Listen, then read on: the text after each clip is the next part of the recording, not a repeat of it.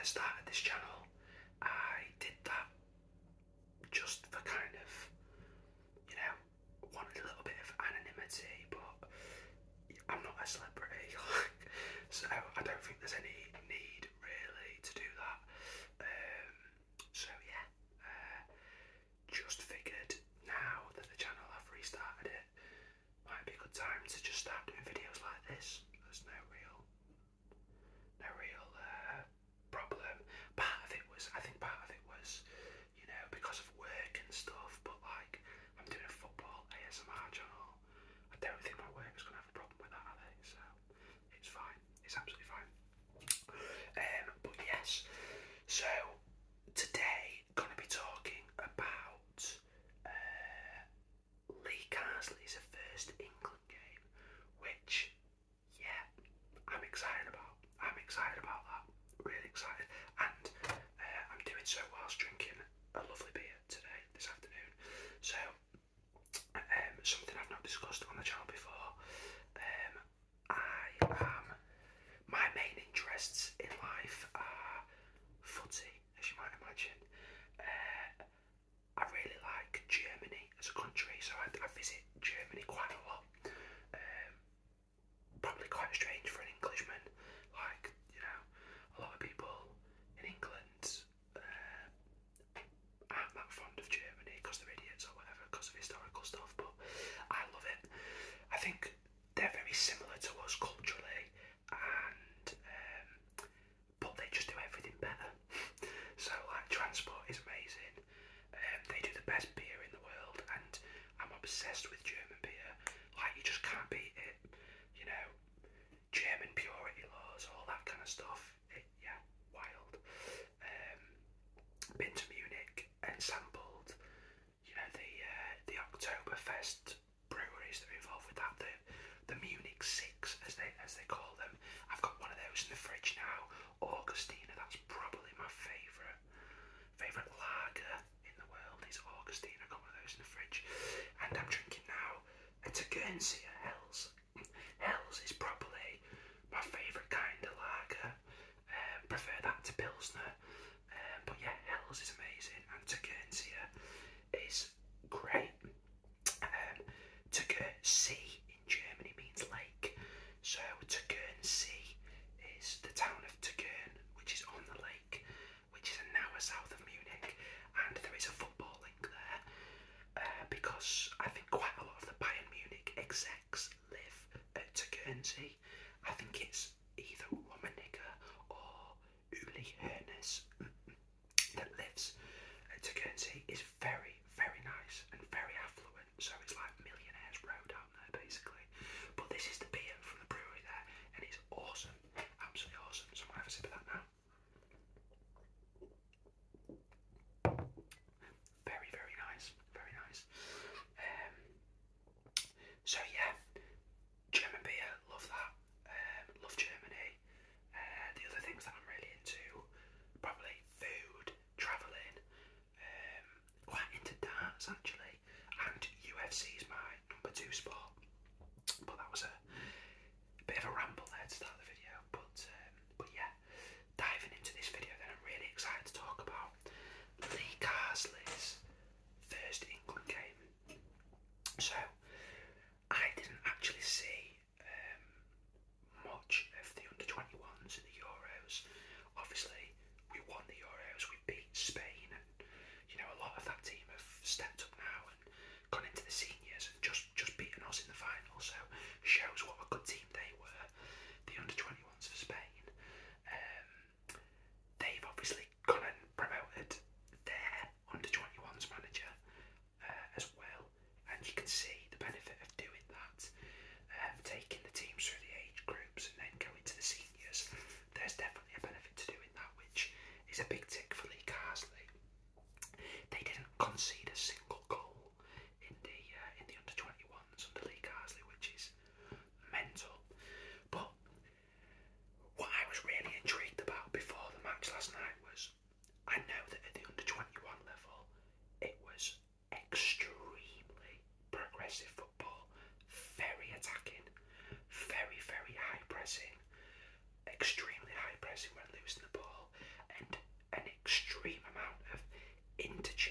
positioning.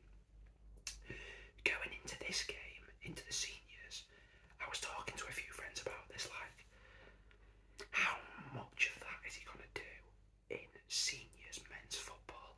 Will he try and dial down that a little bit? Will he go against his instincts and want to have a bit of a halfway house? How much of those extremely progressive tactical ideas will he be able to get across in 1 week before his first match? Oh my god. Like, oh my god. If you watched his under-21s team, what you saw against Ireland, that's what they did. It was amazing. Now I know he played some of those players. Levy Colwill came in, Anthony Gordon came in. Brilliant, you know, absolutely brilliant. But like, wow, I was just amazed. And the thing that really sets Carsley apart from some of his peers is how much players interchange positions. Now I know what you're going to say. You're going to say Pep Guardiola's been doing that forever, you know, positional play. Okay, yes, yeah, that is true. That is true. And we've seen some amazing stuff with Pep over the last few years, and he changes it, and Arteta does the same as his major disciple. You know, great examples being John Stones moving from centre back into centre midfield, which is amazing. We've seen it with the 2 10s rather than 8s. This season, in particular, what's been pretty fascinating is Rico Lewis's position, starting at right back but almost being a 10. Fascinating, right? Lee Carsley does it with multiple positions in the same team. It is nuts. It's chaotic. I'm going to give you some examples. But before I do that, the pre-match interview with Carsley, I found fascinating. One of the questions they asked was, if you could kind of describe the number one thing of your coaching philosophy, what would it be? And he said, right, trying to get the best out of individual players and putting them into positions that plays to their strengths so they can do the things that they're good at more often. Wow. We saw that against Ireland, and I'm going to give you examples, right? So let's go the back 4 first of all.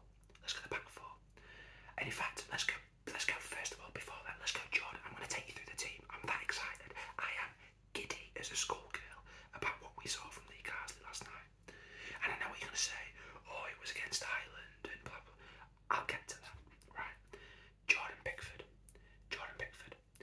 What did we see in the Euros, which was a concern for most people?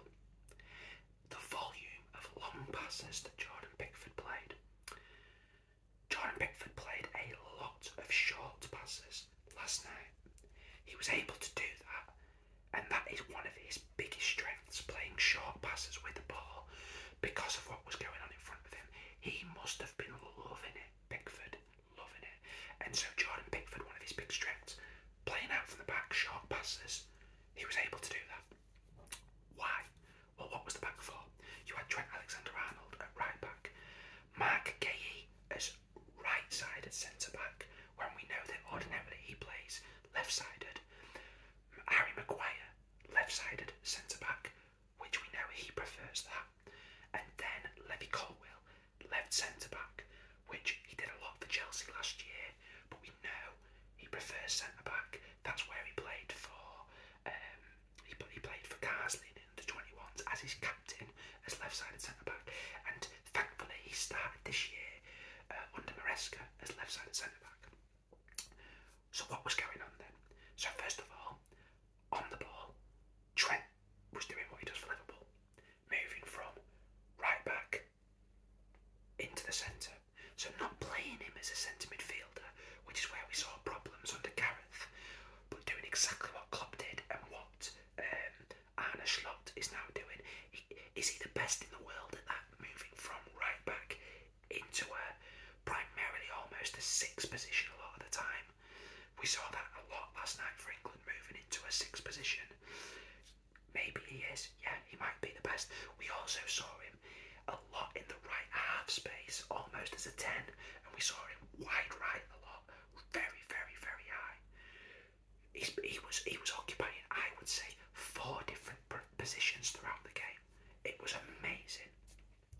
Now, in the second half, he probably did try too many Hollywood passes and gave the ball away a lot, so he needs to curb that.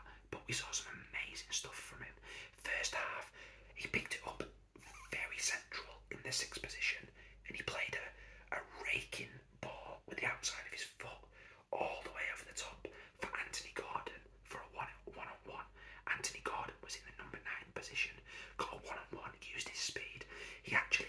It was saved, and nothing came of it. We could have probably won that game 7-0. It could have also finished 7-3, but yeah, I'll get to that. But that was Trent's position, right? Moving that. Matt Gay was the right-sided centre-back. Why? What is Matt Gay good at? He's very good on the ball. He's a really good defender. He's an excellent one-on-one defender, and he's very quick. So when Trent's doing that, Matt Gay's got a lot of room to cover there. A lot of room to cover. What happens at Liverpool? Who's also really good at that? What's their strength? Canate. That's Canate's strength. He occupies so much of that space on the right-hand side. That's why Gay was on the right-hand side and not Maguire. Maguire can't do that. He's not in his arsenal. Gay can do it all day. It was amazing seeing that. Then you had Harry Maguire, left-sided centre-back. What's Harry Maguire good at? He's pretty good on the ball, actually. You don't get to see it a lot from Man United.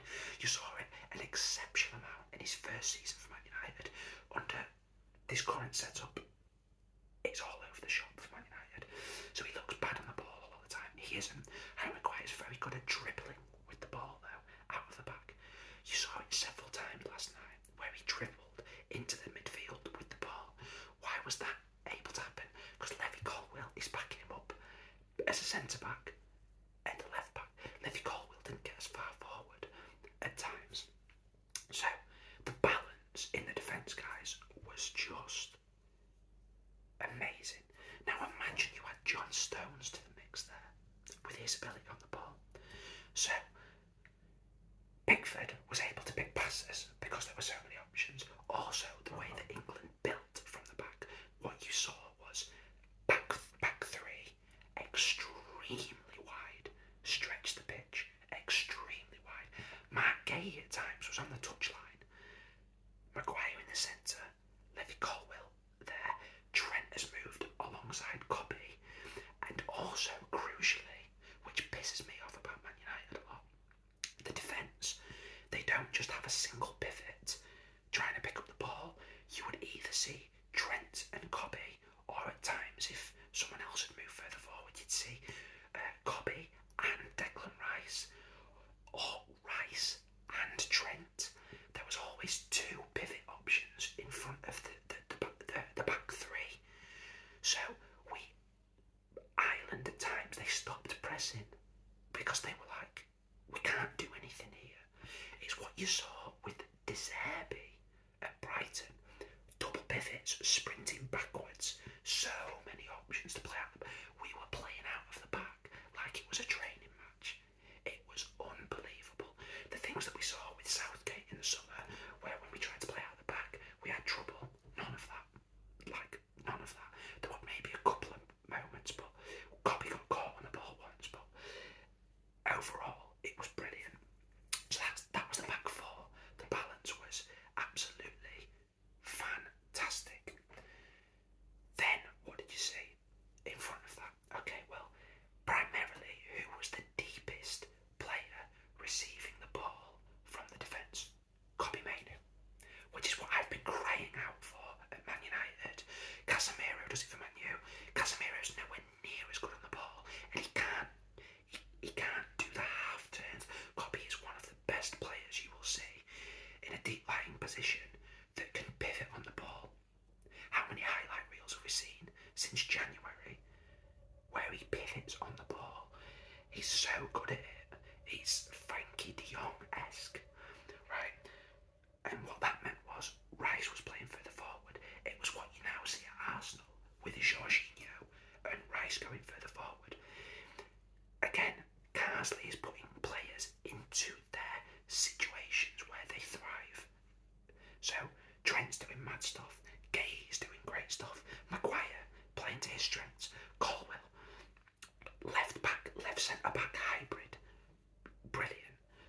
receiving the ball from the defence a lot alongside Trent. Declan Rice is playing further forward, hence the goal that he scored arriving in the box. But it also means that England's high press, who do you want up there? You want Declan Rice. So Declan Rice is backing up the likes of Gordon, Grealish, Kane, and winning the ball high up because he's the best tackler that we have in the midfield. Everything is working in clockwork. It looks at times chaotic. It's not. There is extreme method to the madness. So you saw a lot of that. Rice for the forward. You also, though, saw a lot of rotational interchange between almost carousel-like. What you saw. What did Fergie say about Pep's Barca team when they beat us at Wembley in 2011? Xavi, Busquets, Iniesta. It's like they were on a carousel. How do you mark that? You saw it a lot with Cobby, Trent, and Rice. I don't know how you mark that. At times, Rice is playing alongside Kane as a 9, with Cobby and Trent deeper. Sometimes Trent's in the right half space. I saw Declan Rice in the second half, loads at an orthodox right back position. It was amazing, absolutely. Ireland didn't know whether they were coming or going. Further forward than that then. Okay, so, and also guys, if you watched the commentary last night, the commentary weren't, and I'm not saying I'm like a football expert, but it does annoy me. Like, when you see the team sheet, 4-2-3-1, yeah, sort of on paper 4-2-3-1. This is positionless football at times. There's a semi-structure, but there's so much interchange that you're going from a 3-5-2 to a 3-4-3 to a 4-3-3. It's arbitrary. It doesn't matter. None of that matters. So, you know, everyone kept referring to Grealish as a 10. If you look at his heat map, he just literally played all over the pitch. Grealish was receiving it at times from the defence. Grealish was given a free roll. He was given a complete free roll. Just Ronaldinho-esque, do whatever you want. He was popping up on the right wing. He was popping up wherever the space is, Jack. Go where you want. He wasn't actually central that much. He was actually on the left wing a lot, like he is for City. And why is that? Anthony Gordon. We'll get to Gordon. I'll get to Gordon. Saka probably was actually the player on the pitch that had his own position that he plays for Arsenal the most and didn't drift from that too much. But why is that? Because what's Saka's best position? Well, actually a wide right. You know, drifting in from that Mohamed Salah sort of esque. He does that for his club. Let's just play him there then. He held the width on the right a lot, and then when it was time to, he broke it behind a lot as well. And that thing where he goes for the ball as a dummy and then sprints it behind. Andros Townsend on commentary was picking up on this a lot. It's his go-to move, and Trent was picking up those runs. He must have played him in behind 3 or 4 times, Trent, like he plays Salah in behind. So they kept, for what Saka does at club level, it was quite orthodox for him. I say this with a massive smile on my face. Harry Kane. What does Harry Kane do so well and has done so well for years at Spurs? He drops deep. He gets on the half turn and he looks for the runner and plays the ball in behind. What is the partnership in the Premier League that has the most goal and assists combined together? Harry Kane, Heung-min Son. Who played the Son role? Anthony Gordon. What did we not have in the Euros? Ever. You had Bellingham and Foden that once it played into feet. Everyone's going, Harry Kane's been shit. Harry Kane just wasn't able to do what he does in the Euros. He wants to drop deep. And he had the absolute licence to do this. Harry Kane had probably 3 chances in the box, right? That on another day he would have scored. So he's getting in the box still. He's getting on the end of chances. But at times Harry Kane was dropping to a number 6 role. It was unreal. And all the stuff that you saw in the Euros where we were going, Harry Kane's dropping too deep. No one's leading the line. Yeah. Because we didn't have any runners. Harry Kane dropping deep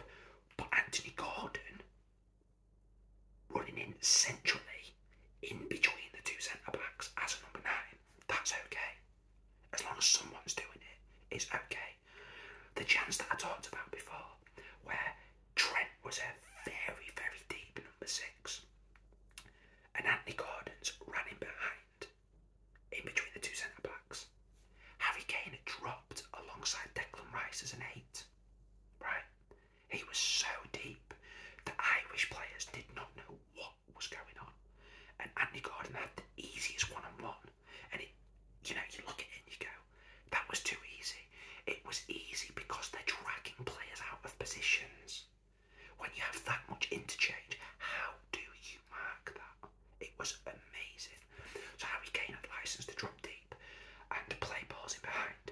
So you saw Grealish on the left a lot because Gordon had vacated that space to play as a central striker. Now he did this a lot for Lee Carsley in the under-21s.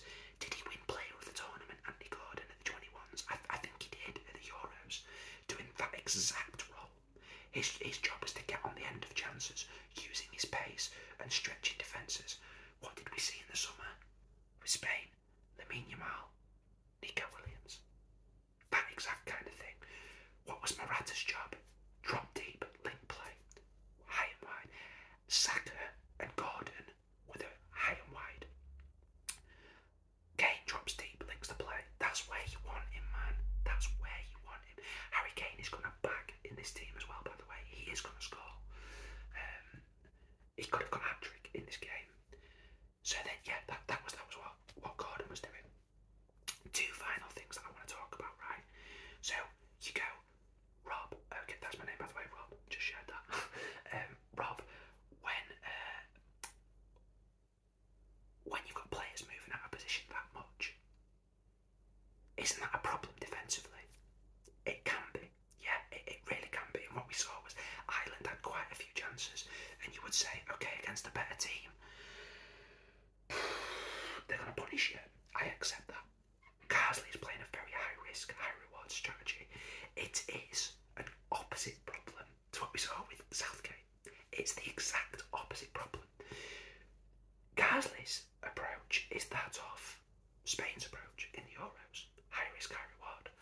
But it's that mentality of people say that England overall have got the best squad in the world. We have to go with our chest out and say, we're not changing anything. This is how we play. We're just going to play you off the park. We will concede chances, but we're going to dominate you. Ireland had 6 shots in that game. They only had 1 on target, guys. England had 19 shots and 6 on target. We had 72% possession in that game. It was unreal. It was unreal. Absolutely unreal. So defensively there is things to work on there. But when players are out of position that much, you know, you go, where's the defensive structure? The defensive structure comes from they press like madmen. It is Pep's Barcelona.